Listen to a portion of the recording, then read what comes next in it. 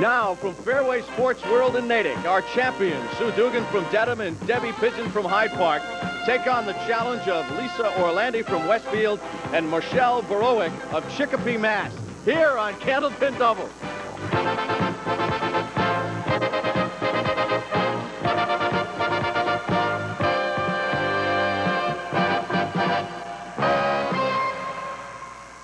Let you in on a little secret. Good afternoon, I'm Ann Harding. Michelle's last name is spelled B-O-R-O-W-I-E-C, and I've been practicing it to make sure I get it right. She gave me the thumbs up. My one hit, I made it, makes me 1 for 1. Welcome to Candlepin Doubles. I thank you so much for spending part of your afternoon with us. The prize breakdown, in case you've forgotten, $500 for the winners, $300 for the runners-up. If a team can total over $250, they'll take a couple $100. If you can mark 3 in a row, you'll take $50. 3 strikes in a row, you'll take $1,000. That's the prize breakdown. That's the cold hard cash backs. But the ladies are the bowlers, they are the stars, and they're up right now. Sue and Lisa, please.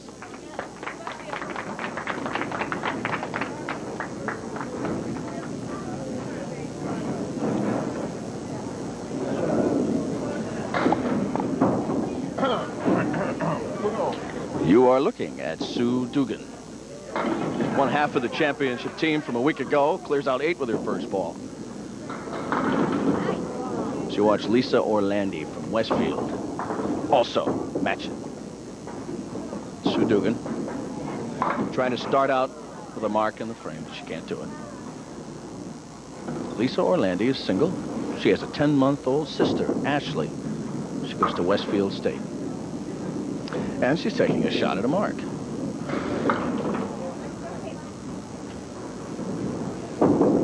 There goes Sue. Sue and her partner, Debbie, making their second appearance today.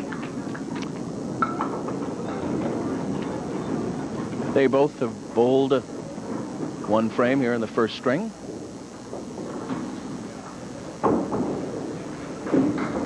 Sue Dugan from Dedham. She has a couple of children. Had a chance to meet them last week. Tax consultant with an average of 109. So far, an average of 8 on her first balls here in each frame. Lisa Orlandi will get the 10 to fall.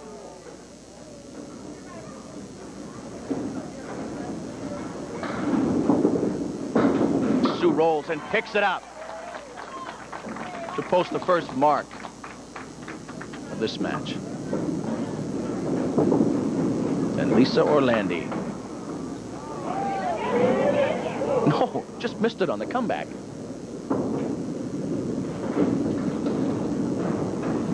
She's trying to finish out with a 10, and she does not.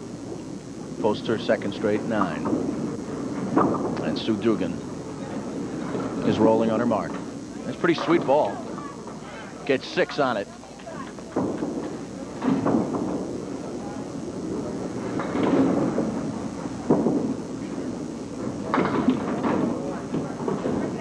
And through 2 frames, you can see the lead for the champions. Sue Dugan clears it out, but leaves 1 left. And Lisa Orlandi.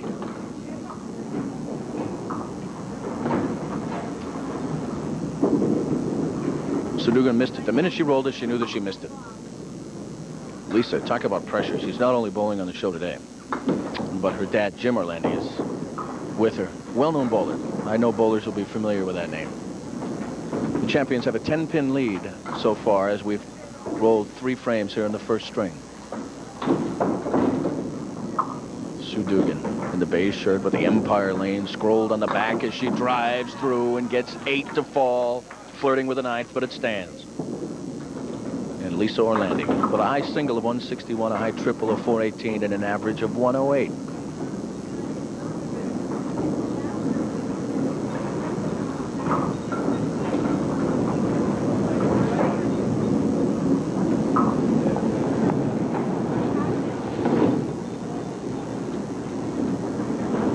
Watch the concentration of Sue Dugan and her delivery to pick them both up and gets them. For her second mark so far. Not second in a row, but second mark. As Lisa Orlandi still has 3 pins standing. And she'll work on cleaning them out. And she gets them.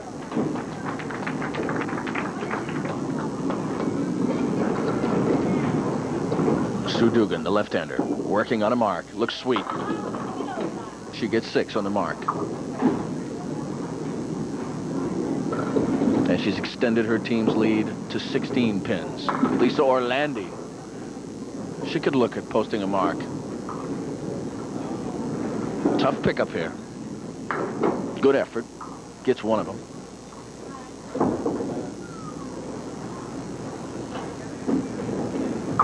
Lisa Orlandi would love nothing more for her team than to go out by posting a mark, collecting the final 2 pins.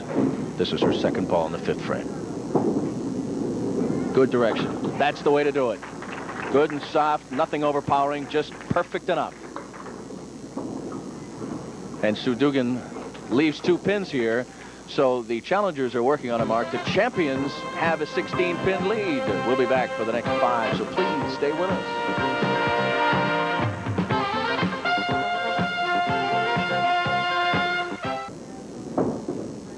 The other half of the championship team. You met her daughter Stacy last week. Her first ball. They're all shaking. Will they all go? No. A lot of activity on that ball. And you're looking at Michelle Borowiec from Chicopee, Mass. She has a 13-year-old son, Sean.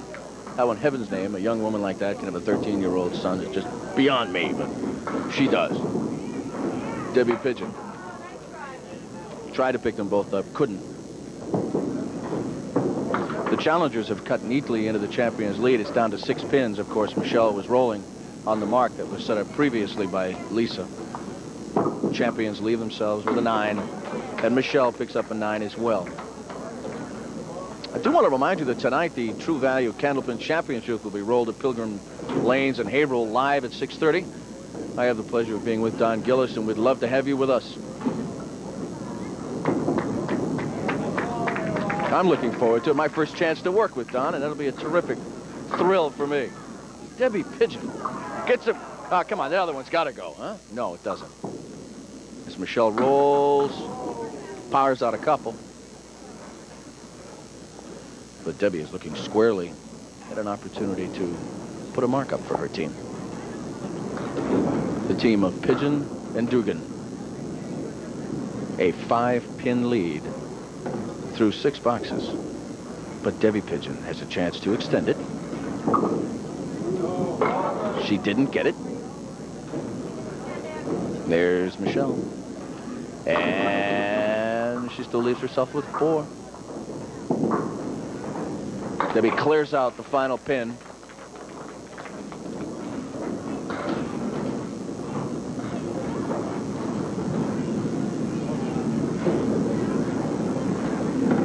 You see what Michelle sees, and she's made her call. She rolls and gets one of them. She's posted a 7 in the 7th. It's an 8-pin lead for the champions. Pidgeon and Dugan is Debbie Pidgeon.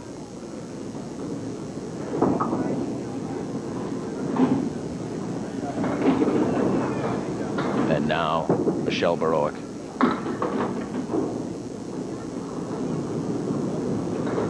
Debbie's high single is 161. Her high triple is 418. Her average is 108.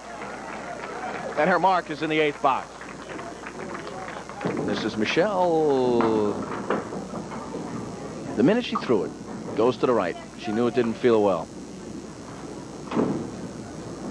Her best effort now would be to clean them all out and put a 10 up in the frame. She doesn't get any of them, so she'll put a 6 up in the frame, and this could hurt because the champions are working on a mark.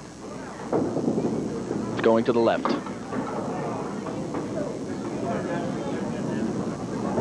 2 pins on the mark. The lead is now 14 pins for the champions of Pidgeon and Dugan. As Michelle rolls, strong ball, leaves 2. Debbie Pidgeon. She's got it. She likes it.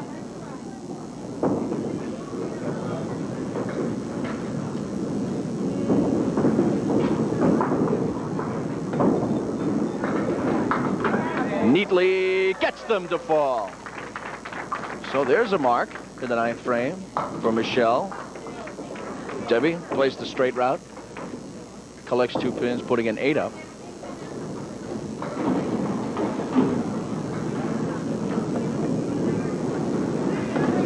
You see the lead, but of course the challengers are working on a mark as Debbie Pidgeon rolls her first ball in the 10th frame. Looks pretty solid. Looked solid the minute she let it go.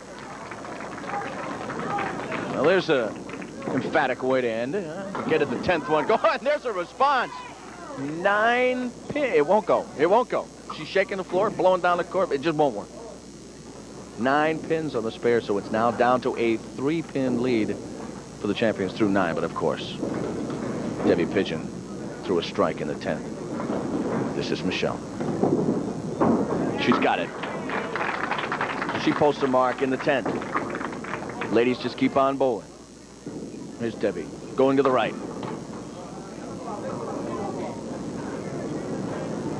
Picked up 3 pins on her first ball. Here's her second ball.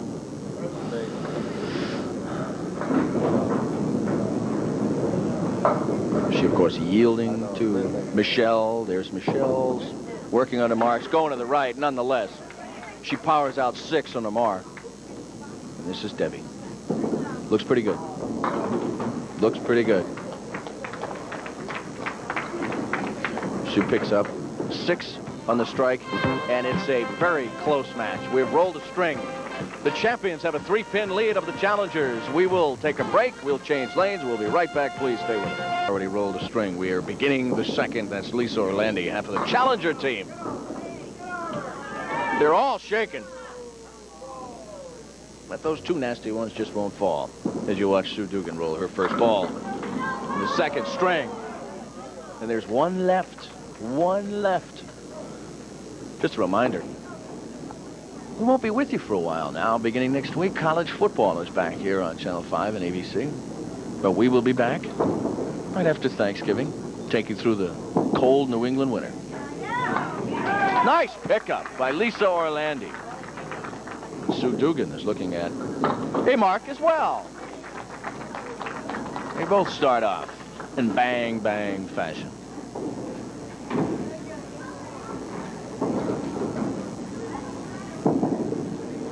Sweep down the middle, softly rolled. 7 on the mark. Sue Dugan takes out 9. Now, how's that for a championship response?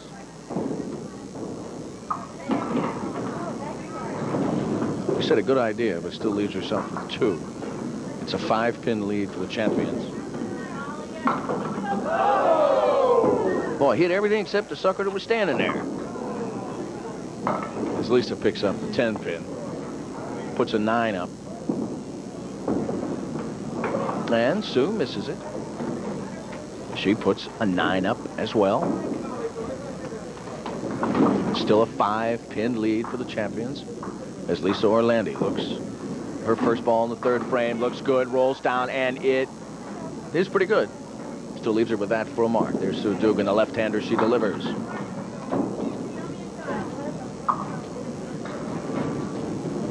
Lisa's shirt and her partner's shirt say Downtown Lanes from Springfield. Tough roll. A lot of activity. Sue gives it a good ride, but still leaves herself with 1 pin. Lisa Orlandi picks up both of them. A 10 in the frame, and a 10 in the frame as well for Sue Dugan. So we still stand a 5-pin lead for the champions. The match is very close. We're in the 2nd string.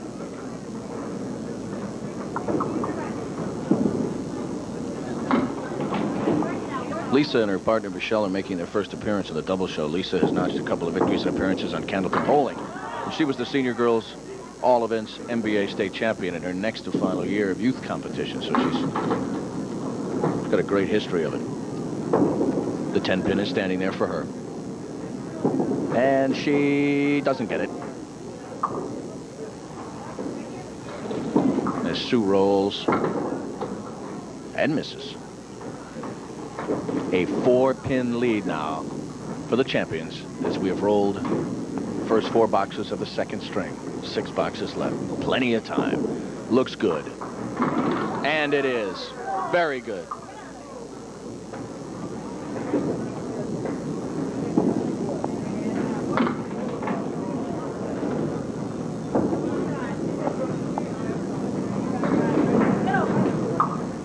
A mark would be exactly what this team could use, Orlandi and Borowiec. Not that they're that far out, but the mark would just set the tone for the second half of the second string, putting the pressure squarely on the champions. She's got it. She goes out of the mark, and Sue Dugan leaves herself with 3 pins to try to go out with 10 in the frame. It is through the first 4 boxes of the second string. Very close, extremely close. A 4-pin lead for the champions, but the challengers are working on a mark. This is Sue Dugan. Goes for the action, can't quite get it, puts an 8 up. We will change bowlers, and you will see Debbie Pidgeon and Michelle Borowiec roll out the final bit of the second string. And as those ladies warm up, just another reminder again, 6:30 tonight live right here on Channel 5. Don Gillis and I will present the True Value Candlepin Championship at Pilgrim Lanes in Haverhill. Love to have you with us. As Michelle rolls, first ball on the mark. A little bit to the right. She got 4 pins on the mark. Debbie Pidgeon, powerful bowler. Gets 6 on her first ball.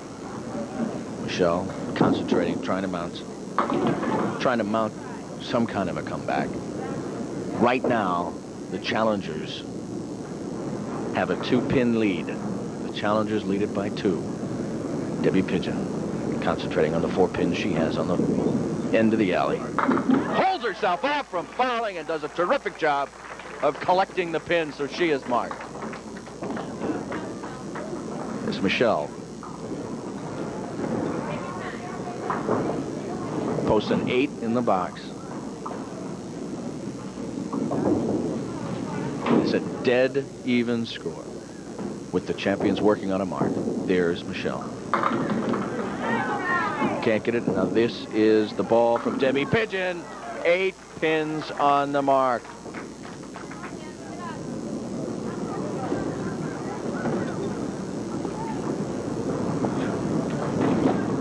It's an 8-pin lead for the champions. There's Michelle. Good effort. Good effort. Still leaves herself with 1 lonely pin. Second straight mark for Debbie Pidgeon. As Michelle rolls out her frame, cannot pick it up. Remember, 3 marks in a row. It's $50 and bonus money that she could work on. But more importantly, she's working for her team, and her team has a very delicate 8-pin lead. Still enough bowling to go. There's Debbie Pidgeon. Oh, I'll tell you, if she's going to get the bonus, she's going to work for it. But she can work for it. She gets 7 on the spare. As they have extended their lead. Good effort by Michelle. Still leaves a pin. It's a 16-pin lead for the champions. And if she's going to have a little bonus money in her pocket, in her teammate's pocket, she has to knock all those 3 down there. Anything is possible in this world, huh? Except that. Here goes Michelle.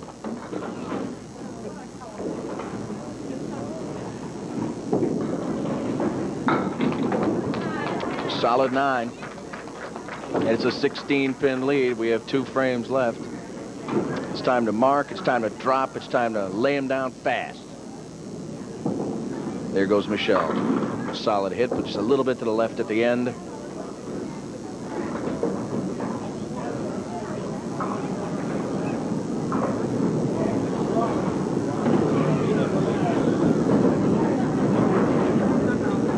Debbie Pidgeon, her first ball in the 9th frame. Michelle knows realistically a mark here is necessary. Good effort. That's the way to do it. She responds with a mark. Debbie Pidgeon responds with a mark. It's one of those, take that. No, you take that.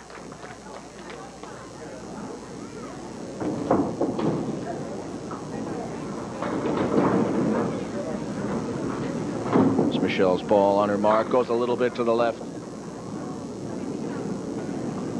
She picked up 3 pins on it. There's Debbie's ball on her mark. She picked up 6 on it.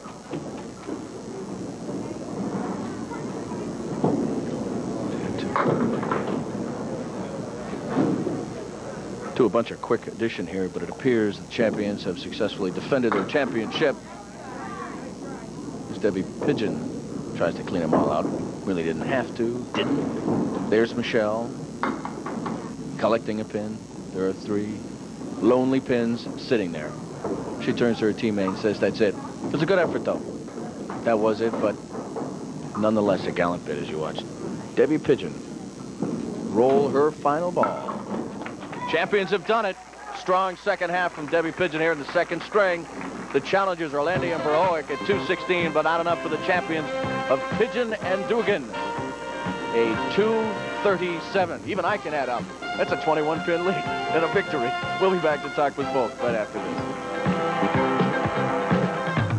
Were you a little more relaxed the second time around? Very much more. Very much more. That's half of the championship team. Let's talk to the runners-up, the semi-championship team or whatever. See, the pressure's on Lisa. Lisa doesn't want to talk. So, Lisa, what happened? What was the key to the match? It was Michelle's fault. She's right. She's right. She's right. Oh, you can't pass the buck like I carried her that. all the way here, and I told her she was supposed to carry me today, and she did. I just fell through. You know, you succumbed to a couple of very strong bowlers, wouldn't you say? Yeah, Definitely. Sure Well, it's $300, and we want to thank you for being on the show, and Thank you. keep rolling well in downtown lanes, and have a terrific fall. Thanks. Thank you.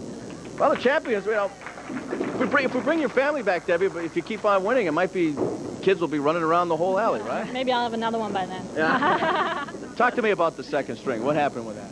You were so strong in the end. I don't know. Maybe I just relaxed. Yeah. Congratulations, Sue. Thank you. Please stay with us if you will.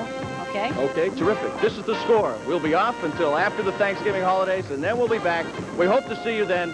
For Candlepin Doubles, I'm Ed Harding. Thank you so much for joining us.